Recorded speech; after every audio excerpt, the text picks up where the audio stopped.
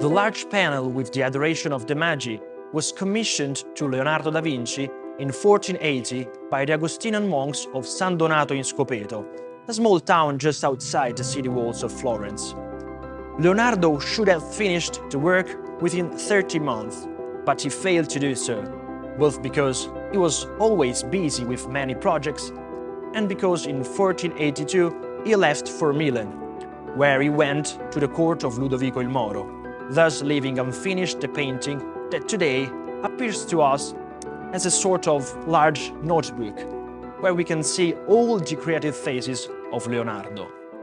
It's a composition crowded with figures, arranged in a semicircle around the Virgin and Child, at whose feet kneel the Magi, bearing the usual gifts of gold, incense and myrrh.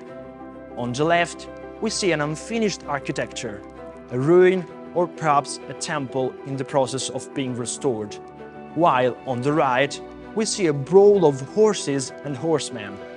And if we look closer, we can even discover a small elephant in the background.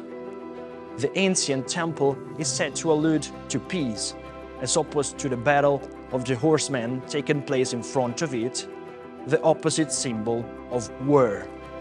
The Augustinian monks waited several months for Leonardo to return to finish the work, until they commissioned a new one to Filippino Lippi.